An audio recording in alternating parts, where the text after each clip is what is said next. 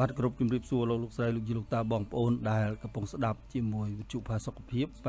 89.70 MHz នៅទូទាំងប្រទេសយើងត្រឡប់មកជួបគ្នាវិញជាមួយនឹងកម្មវិធីសុខភាពដែលលោកស្រីលោកយាយលោកតាអាចសួរនាំបានគ្រប់បញ្ហាដែលទាក់ទងទៅនឹងសរីរាង្គកាយតាំងពីចុងសក់រហូតដល់ចុងជើងលេខទូរស័ព្ទគឺ 016 822 823 099 822 823 និង060 822 823ហើយមិញនេះយើងលើកឡើងអំពីបញ្ហាជំងឺទឹកនោមផ្អែមប៉ុន្តែជំងឺទឹកនោមផ្អែមក្រៅអំពីការកើតមានឬក៏ការបង្ហាញអំពីការឡើងជាតិស្ករជំងឺទឹកនោមផ្អែមវាមានផលប៉ះពាល់អវិជ្ជមានដទៃទៀតដូចជាការស្រកគីឡូការបែកញើសស្អិតនៅពេលយប់បាទនោមញឹកហ្នឹងមិនមែននោមញឹកធម្មតានោមញឹកឲ្យច្រើនទៀតនៅពេលយប់គាត់នោមញឹករឿងបញ្ហាតម្រងនោមនិងនោមញឹករឿងបញ្ហាឡើងស្ករហ្នឹងវារោគសញ្ញាខុសគ្នារបៀបម៉េចគាត់បញ្ហានៅពេលដែលយើងនោមញឹកដោយសារតែបញ្ហាតម្រងនោមគឺយើងចុកចង្កេះបាទហើយយើងនោមតិចទេបាទហើយជួនកាលហ្នឹងយើងនោមមកវាក្តៅនៅនឹងបង្ហួរនោមនេះនៅលើផ្លោកនោមយើងនេះក៏វាក្តៅដែរបាទលោកតែដល់ឡែកការនោមញឹករបស់ការមានបញ្ហាទឹកនោមផ្អែមគឺយើងនោមច្រើនអ្នកជំងឺនោមច្រើនហ្មងម្ដងនោមច្រើនណាស់បាទលោកហើយញឹកទៀតបាទលោកហើយបើសិននិយាយពីការឈឺនៅលើថ្ងៃនេះអត់ទេបាទហើយស្រេកទឹកខ្លាំងជាពិសេសគឺនៅពេលយប់បាទលោកនោមកាន់តែច្រើនផឹកទឹកក៏កាន់តែច្រើនដែរបាទលោកតែខុសគ្នាបើសិនជាអ្នកជំងឺតម្រងនោមឬក៏អ្នកជំងឺផ្លោកនោមមកគាត់ផឹកទឹកច្រើនហ្នឹងក៏ឡើងជួសបាទព្រោះវាត្រជាក់ណាវាលែងមានបញ្ហាអីបាទកន្លែងហ្នឹងប្រិមិត្តគាត់តែងតែទៀមទាសូមឲ្យលោកគ្រូជួយបកស្រាយញែកឲ្យដាច់គ្នារវាងថាតើអាការនោមញឹកបដាមកពីយើងញ៉ាំទឹកច្រើននិងអាមិនញ៉ាំទឹកច្រើនក៏នោមញឹកហ្នឹងអាហ្នឹងវាបាតុភិបអីសូមឲ្យលោកគ្រូជួយបញ្ជាក់កន្លែងហ្នឹងឲ្យច្បាស់បើតាមពិតខ្ញុំមិនមែននិយាយមិនច្បាស់តែយើងស្ដាប់វាមិនតាន់បាទនិយាយរឿងច្បាស់វាច្បាស់ហើយយើងនិយាយវាច្បាស់ប្រាប់ថាណែតម្រងនោមវាឈឺនៅពេលណាដែលវាមានបញ្ហាតម្រងនោមហ្នឹងវាច្រើនមានគ្រោះក្នុងតម្រងនោមឧទាហរណ៍ថាអ្នកដែលមានបញ្ហាទឹកនោមប្រៃហ្នឹងក៏នោមញឹកដែរប៉ុន្តែវាមានបញ្ហាគ្រោះក្នុងតម្រងនោមដែលធ្វើឲ្យចុកចង្កេះបាទលោកអញ្ចឹងជួនកាលអាគ្រោះហ្នឹងវាធ្លាក់មកលើផ្លោកនោមនេះវាធ្វើឲ្យរលាកផ្លោកនោមនៅលើថ្ងាសនេះយើងក្តៅបាទហើយក្តៅហើយមិនត្រឹមតែក្តៅទេយើងពិបាកនោមទៅទៀតហើយជួនកាលនោមចេញមកយើងនោមមកពពុះសមកទៀតបាទនឹងអ្នកដែលមានបញ្ហាតម្រងនោមនិងផ្លោកនោមអានោះជាការរលាកតម្រងនោមនិងផ្លោកនោមតែដែលឡែកជំងឺទឹកនោមផ្អែមដែលមានបញ្ហាតម្រងនោមនេះវាអត់រលាកទេប៉ុន្តែតម្រងនោមនឹងវាអសមត្ថភាពនៅក្នុងការច្រោះទឹកនោមណែបាទវាអសមត្ថភាពក្នុងការច្រោះទឹកនោមនៅពេលណាដែលវាអសមត្ថភាពក្នុងការច្រោះទឹកនោមវានោមវាអត់យើងនោមមកដល់ជាតិពុលវានៅហ្នឹងបាទអញ្ចឹងធ្វើឲ្យអ្នកជំងឺនឹងនោមញឹកហើយស្រេកទឹកខ្លាំងបាទលោកអាហ្នឹងគឺជាការខុសគ្នារវាងការមានបញ្ហាតម្រងនោមដោយការមានគ្រោះក្នុងតម្រងនោមនិងការមានបញ្ហាតម្រងនោមដោយការខូចតម្រងនោមបាទលោកហើយតែការខូចតម្រងនោមហើយនឹងការមានបញ្ហាជំងឺទឹកនោមផ្អែមនោះវាមានលក្ខណៈប្រហាក់ប្រហែលគ្នាមែនទេបាទលោកប្រិមិត្តយើងគាត់បានសួរបញ្ជាក់ថាស្ករឡើងទៅធ្វើឲ្យខូចតម្រងនោមឬខូចតម្រងនោមហើយបានមានសល់ស្ករក្នុងឈាមបើជាទូទៅគឺតម្រងនោមយើងនឹងខ្សោយហើយបើនិយាយថាខូចមិនទាន់ដល់ពេលខូចទេប៉ុន្តែខ្សោយហើយបាទអញ្ចឹងដល់ពេលណាដែលតម្រងនោមខ្សោយនោះវាអសមត្ថភាពច្រោះជាតិស្ករបាទលោកអញ្ចឹងបានវាឲ្យទៅជាតិស្ករហ្នឹងឃើញចេញមកខាងក្រៅបាទលោកហើយបើតម្រងនោមរបស់យើងនឹងវានៅខ្លាំងវានៅល្អយើងអត់ឃើញអាជាតិស្ករហ្នឹងទេបាទប៉ុន្តែសញ្ញាណនៃការកើតជំងឺទឹកនោមផ្អែមបឋមហ្នឹងគឺអ្នកជំងឺបែកញើសស្អិតនៅពេលយប់ទោះបីជានៅក្នុងម៉ាស៊ីនត្រជាក់ក៏ដោយបាទគ្រូទី2គាត់ស្រេកទឹកខ្លាំងនៅពេលយប់ហើយគាត់នោមញឹកខ្លាំងណែអាហ្នឹងសញ្ញាណបឋមបាទដែលអត់តន់ឃើញមានស្ករអត់តន់ឃើញមានអីចេញទេអាហ្នឹងសញ្ញាណបឋមចេញមកអញ្ចឹងហើយគីឡូចាប់ដើមសក់តែនៅពេលណាដែលវាចេញស្ករមកហើយកលៀនរបស់អ្នកជំងឺហ្នឹងខ្សោយមែនទេហើយបាទខ្សោយដល់អសមត្ថភាពក្នុងការច្រោះជាតិពុលនឹងហើយបានវារុញជាតិពុលនឹងឲ្យឃើញអញ្ចឹងដល់ពេលណាដែលអ្នកជំងឺឃើញថាទឹកនោមមានសម័យរោមហើយបញ្ជាក់ថាកលៀននឹងខ្សោយអស់ហើយបាទហើយកលៀនខ្សោយនឹងវាតាំងពីមុននឹងទៅទៀតវាតាំងពីមុននឹងទៀតតែកាលណានោមញឹកហើយបែកញើសស្អិតខ្លាំងហេវហត់អស់កម្លាំងណាហើយនឹងចុះគីឡូហើយអានឹងជីវិតផ្លូវភេទវាទៅមុនហើយបាទប៉ុន្តែជួនកាលអត់ចាប់អារម្មណ៍រឿងជីវិតផ្លូវភេទហ្នឹងវាអត់ទៅវាទៅមុនទេវាគិតថាអញមិនអញ្ចឹងអញមិនអញ្ចឹងមកវិនោមញឹកមកវាអីជួនកាលរកថ្នាំផឹកបញ្ចុះទឹកនោមអ្នកខ្លះហ្នឹង រកថ្នាំជំនួយផ្លូវភេទបើតាមពិតមិនដឹងថាផ្លូវភេទខ្លួនឯងហ្នឹងវាខ្សោយដោយសារតែឥទ្ធិពលរបស់ការសំណល់ច្រើនពេកនៅក្នុងរាងកាយនិងដល់អាព័ត៌មានដែលរុញអំពីជីវិតផ្លូវភេទរុញពីសេរីរាង្គភេទហ្នឹងទៅដល់អាខួរក្បាលហ្នឹងវាអត់ទៅបាទលោកព្រោះវារុញទៅដោយកពេញអាដ្រេណាល់តែដល់ទៅពេលដែលកលៀនខ្សោយសារធាតុចិញ្ចឹមឲ្យកពេញអាដ្រេណាល់វាទាបអញ្ចឹងអាសញ្ញាណដែលកពេញអាដ្រេណាល់រុញទៅឲ្យខួរក្បាលហ្នឹងវាអត់មានដល់អត់មានអាហ្នឹងវាមិនដេកបាទលោកព្រោះវាអត់មានអីត្រូវបញ្ជាមកចលនាឈាមរត់ក៏វារត់ដល់ដែរបាទលោកព្រោះកាលណាវាខ្សោយហើយវាខ្សោយអាធម្មពលគោលណាបាទព្រោះជាតិស្ករដែលរាងកាយយើងយកទៅប្រើប្រាស់ហ្នឹងគឺដើម្បីបង្កើតធម្មពលគោលហ្នឹងយើងអាចលើកឡើងចេះលោកស្រីលោកយាយលោកតាមិនបាច់ទទួលទានអាហារពីខាងក្រៅក៏ដង្ហើមនៅដកបាទណាបេះដូងនៅដើរចលនាឈាមរត់នៅធម្មតានោះដោយសារតែរាងកាយរបស់យើងប្រើប្រាស់ធម្មពលគោលដែលបានអំពីស្ករនឹងឯងបាទតែដល់ឡែកយើងមានធម្មពលមួយទៀតគេហៅថាធម្មពលជំនួយនោះគឺធម្មពលសម្រាប់ឡើងសាច់ដុំធម្មពលសម្រាប់រត់ធម្មពលសម្រាប់ធ្វើកិច្ចការងារដទៃទៀតដោយកម្លាំងហ្នឹងគឺជាធម្មពលដែលបានពីពពួកលីពីតរួមទាំងបញ្ហាធម្មពលដែលប្រើសម្រាប់ផ្លូវភេទហ្នឹងដែរទេធម្មពលដែលប្រើប្រាស់សម្រាប់ផ្លូវភេទគេចែកចេញជាពីរបាទធម្មពលដែលប្រើប្រាស់សម្រាប់ជីវិតផ្លូវភេទហ្នឹងវាទី1វាសំខាន់លើការរត់ឈាមចលនាឈាមរត់របស់យើងអញ្ចឹងកាលណាចលនាឈាមរត់របស់យើងហ្នឹងគឺវាពឹងផ្អែកទៅលើធម្មពលគោលហើយមួយទៀតវាពឹងផ្អែកទៅលើធម្មពលបន្ថែមហ្នឹងណាធម្មពលបន្ថែមគឺធម្មពលដែលបានអំពីពពួក L-arginine ទេមិនមែនជាធម្មពលដែលបានពីពពួក fat ឬក៏ lipid ទេបាទអញ្ចឹងបានយើងនិយាយថាចូលលោកគ្រូបើនិយាយពីរឿងអ្នកញ៉ាំបន្លែផ្លែឈើនឹងធម្មពលជីវិតផ្លូវភេទមិនដែរបងមានអ្នកខ្លះក៏រករឿងខ្ញុំអញ្ចឹងដែរក៏ថាលោកគ្រូឲ្យខ្ញុំហូបទៅបន្លែផ្លែឈើនឹងជីវិតផ្លូវភេទខ្ញុំទៅកន្លែងណាបាទខ្ញុំថាចាំមិនក៏មិនមើលដំរីបាទហើយមិនមើលសេះវាដែរជាស៊ីសាច់អីវាស៊ីទៅបន្លែផ្លែឈើហ្នឹងមិនក៏ជីវិតវាខ្លាំងអញ្ចឹងជីវិតផ្លូវភេទរបស់សត្វទាំងអស់ហ្នឹងវាមិនសំដៅទៅលើសារធាតុលីពីតដែលបានអំពីសាច់សត្វទេបាទលោកប៉ុន្តែវាសំខាន់ទៅលើនោះ L-arginine ដែលមាននៅក្នុងសារធាតុចិញ្ចឹមទាំងអស់ហ្នឹងដែលវារុញជីវិតផ្លូវភេទហ្នឹងព្រោះជីវិតផ្លូវភេទយើងលោកស្រីយកតាមមួយចំនួនទៅឃើញថាប្រើកម្លាំងមែនទេបាទប៉ុន្តែយើងគិតថាអ្នកបដាល់ខ្សោយផ្លូវភេទ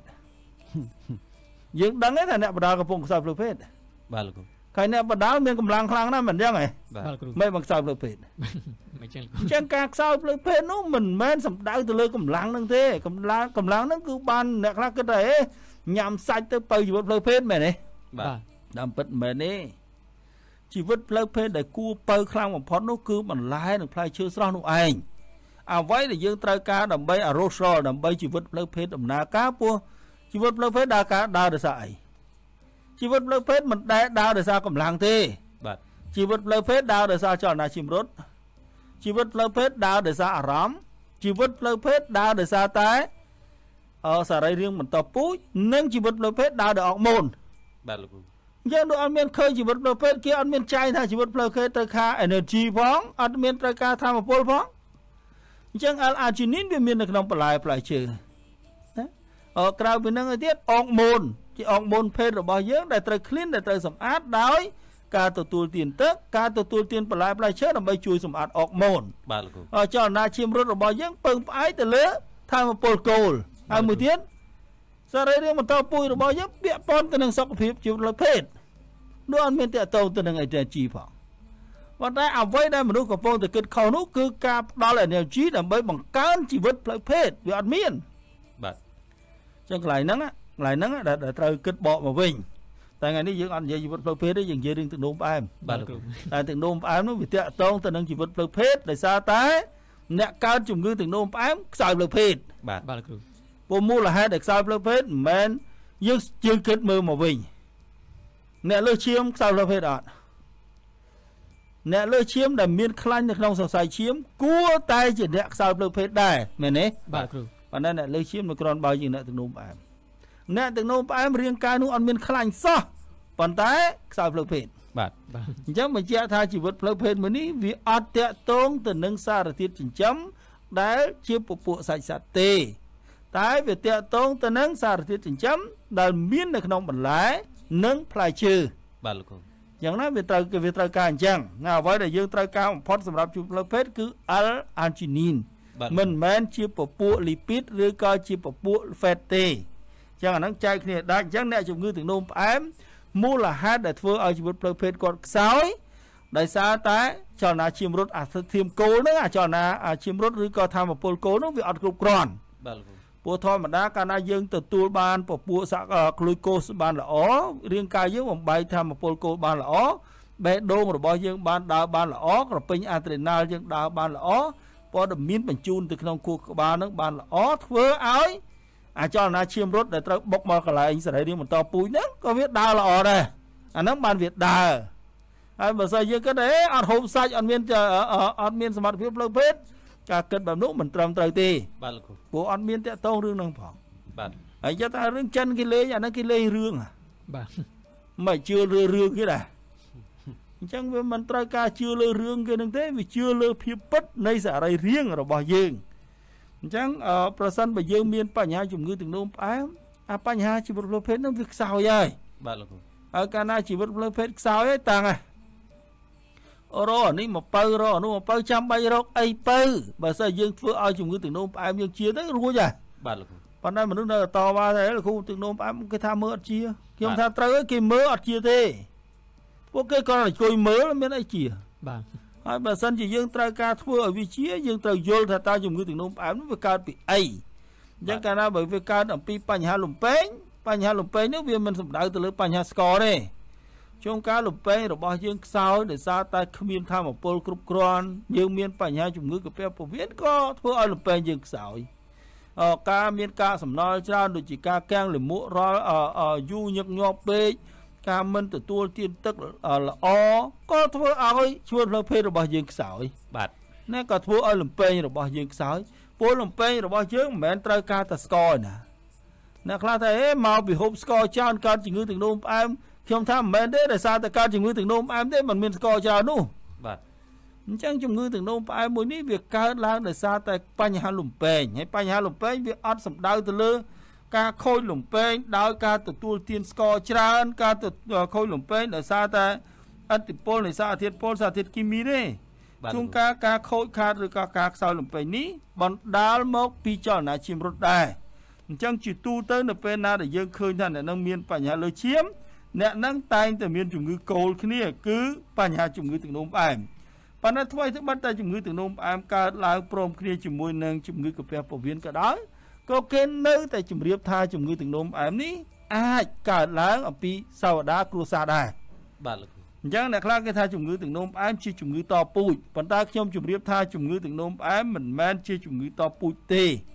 តែវាគឺជាជំងឺតអាហារបាទអញ្ចឹងនៅក្នុងគ្រួសារមួយប្រសិនបើគាត់ចូលចិត្តទទួលទានអាហារដោយឪពុកឬក៏ម្ដាយហើយឪពុកនៅឬម្ដាយហ្នឹងគាត់កើតជំងឺទឹកនោមផ្អែមកូនដែលចូលចិត្តទទួលទានអាហារដោយឪពុកម្ដាយហ្នឹងគាត់នឹងមានបញ្ហាជំងឺទឹកនោមផ្អែមនៅពេលអនាគតដូចគ្នាបាទដោយសារអីដោយសារតែគាត់ទទួលយកអាហារដែលធ្វើឲ្យមានបញ្ហាទឹកនោមផ្អែមអាហារដែលធ្វើឲ្យមានបញ្ហាទឹកនោមផ្អែមគឺជាពពួកអាហារឆ្អិនពពួកក្រែមពពួកប៊ឺនិងពពួក fat នឹងឯងបាទហើយអ្នកដែលធ្វើឲ្យជំងឺទឹកនោមមានបញ្ហាជំងឺទឹកនោមផ្អែមទៀតពិតទៅមិនមែនស្ករទេប៉ុន្តែគឺជាគ្រឿងកំប៉ុងហើយនឹងកាពះពោះវៀនអញ្ចឹងឥឡូវយើងរកមូលហេតុឃើញថាអ្នកដែលធ្វើឲ្យមានបញ្ហាជំងឺទឹកនោមផ្អែមគឺលំពេងអញ្ចឹងលំពេងរបស់យើងខ្សោយឬខូចដោយសារតែគ្មានសារធាតុចិញ្ចឹមគ្រប់គ្រាន់និងឥទ្ធិពលនៃសារធាតុគីមីពុលអញ្ចឹងឥទ្ធិពលនៃសារធាតុគីមីពុលគឺបណ្ដាលពីការទទួលទានបន្លែផ្លែឈើដែលមានគីមីនៃការមានបញ្ហាកាពះពោះវៀនដែលធ្វើឲ្យលំពេងរបស់យើងខ្សោយហើយมันអាចអនុវត្តទូនីតិបានបាទលោកគ្រូអញ្ចឹងបើសិនបើយើងចង់ជាយើងធ្វើម៉េចកុំឲ្យមានការមិនផ្គត់ផ្គង់សារធាតុចិញ្ចឹមទៅយើងកុំឲ្យមានសារធាតុពុលសារធាតុគីមីច្រើននៅក្នុងរាងកាយទៅអានោះលំពេងរបស់យើងអាចរើបវិញបាទប៉ុន្តែអ្វីដែលធ្វើខុសរាល់ថ្ងៃនេះគឺចេះនៅពេលណាដែលមានបញ្ហាជំងឺទឹកនោមផ្អែមហើយអត់មានរិះរោគក្នុងកិច្ចការងារថែទាំលំពេងឬព្យាបាលលំពេងឲ្យល្អទេអ្វីដែលអ្នកជំងឺកំពុងតែធ្វើគឺបន្ថែមសារធាតុគីមីទៅឲ្យលំពេងទៀតបាទយើងគិតមើលគាត់ទទួលទានមួយថ្ងៃបានគ្រាប់អ អ្នកខ្លះ4គ្រាប់អ្នកខ្លះ6គ្រាប់មិនចឹងអញ្ចឹង4គ្រាប់6គ្រាប់បន្ថែមទៅឲ្យណា4គ្រាប់6គ្រាប់6គ្រាប់មិនមែនម្ដងលោកគ្រូ3ដងបាទអញ្ចឹងបន្ថែមឲ្យណាបាទមិនយកទៅបន្ថែមឲ្យលំពេងបាទអញ្ចឹងលំពេងកំពុងតែមានបញ្ហាហើយបន្ថែមសារធាតុគីមីពុលឲ្យទៀតបាទហើយកន្លែងហ្នឹងជាសត្វចានុមត្តគឺមិនជាហើយបាទអាហ្នឹងមិនជាសត្វចានុមត្តមិនចឹងគ្នាកំពុងថាខ្ញុំស្គមហើយខ្ញុំស្គមវាយគ្នាថែមទៀតបាយស្គមកុំស៊ីអីទាំងអស់ឲ្យវាយឲ្យថែមទៀតអញ្ចឹងសមមែនអាហ្នឹងសមងាប់ទេបាទសមហើយត្រូវអញ្ចឹងហើយមិនចឹងអាហ្នឹងអ្វីដែលយើងកំពុងធ្វើកាលណាយើងធ្វើខុសវាអត់ជាកាលណាវាអត់ជាវានាំរឿងលើដើមបាទចុះប្រសិនបើឥឡូវខ្ញុំណែនាំឲ្យឈប់ហូបថ្នាំ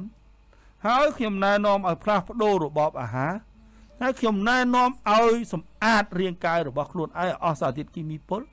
លំពេងនោះមិនត្រូវបានដោះលែងព្រោះមានអ្នកខ្លះតវ៉ាមួយខ្ញុំដែរអូលោកគ្រូខ្ញុំគ្រាន់តែអនុវត្តតាមអ្វីដែលលោកគ្រូឲ្យប្រាប់ឥឡូវជាតិស្ករឡើងលើសដើមបាទខ្ញុំសួរជាតិស្ករឡើងធ្វើទុកអត់ទេឡើងដូចខ្ញុំអីទេហើយមិនអីទេនោះក៏ភ័យដែរបាទគាត់ថាជាតិស្ករឡើងគេថាពិបាកណាខូចកលៀនណាបាទតាមពិតកលៀនយើងខូចមុនហើយណាមិនមែនទៅឡើងជាតិស្ករនឹងណាបាទអញ្ចឹងអ្វីដែលជួយរាងកាយយើងក្នុងការសម្អាតគឺការទទួលទានទឹកឲ្យបានល្អការមិនឲ្យមានបញ្ហាការសំណល់នៅក្នុងប្រព័ន្ធរំលាយអាហារហើយនឹងការមិនបន្ថែមសារធាតុគីមីពុលដែលធ្វើឲ្យលំពេងខ្លាយជាចំណាប់ខ្មាំងបាទអានោះគឺយើងដោះស្រាយបញ្ហាទាំងអស់ហ្នឹងទៅរាងកាយយើងចាប់ដើមប្រសើរឡើងបាទប៉ុន្តែកិច្ចការងារដែលត្រូវធ្វើមិនមែនមួយថ្ងៃទេមិនមែនមួយខែទេអាចពី6ទៅដល់12ខែប៉ុន្តែប្រការដែលសំខាន់6ទៅដល់12ខែនេះម្ចាស់រាងកាយទទួលយកអត់អ្នកខ្លះថាលោកគ្រូឲ្យហូបថ្នាំមិនជាផងអត់ហូបថ្នាំមិនជាពិបាកទទួលយកមកលោកគ្រូព្រោះវិធីក្នុងការថែទាំសុខភាពវាងាយពេកជួនកាលហ្នឹងពិបាកទទួលយកពេកមែនតើហ្នឹងព្រោះវាងាយពេកមើលទៅវាសាមញ្ញណាស់ប៉ុន្តែខ្ញុំគ្រាន់តែជម្រាបថាប្រសិនបើយើងបកទៅក្រោយ100ឆ្នាំបាទប្រសិនបើយើងបកទៅក្រោយ100ឆ្នាំយើងអាចនិយាយថានៅឆ្នាំ1800ឬក៏1918បាទឧទាហរណ៍ថាបើសិនយើងបកទៅក្រោយ100ឆ្នាំនៅឆ្នាំ1918យើងអាចមើលឃើញវិញបានថាតើនៅទូទាំងពិភពលោកនេះមានលោកគ្រូពេទ្យប្រមាណអ្នកហើយមានមន្ទីរពេទ្យប្រមាណអ្នកហើយមានថ្នាំប្រមាណប្រភេទបាទហើយពេលនោះមនុស្សឈឺជំងឺទឹកនោមផ្អែមនឹងដែរឬអត់អញ្ចឹងប្រសិនបើជនសម័យនោះអត់ទេឥឡូវយើងមានអីដែលត្រូវគិតគ្រាន់តែយើងគ្រាន់តែផ្លាស់ប្ដូរហើយយើងមិនដាក់អីទាំងអស់ចូលក្នុងរាងកាយដែលប៉ះពាល់ដល់រាងកាយបាទលោកគ្រូពួកកាលពីសម័យនោះ1918ដូចអត់មានថ្នាំទេ1918ហ្នឹងមន្ទីរសុខភាពហ្នឹងក៏មានតិចតួចដែរ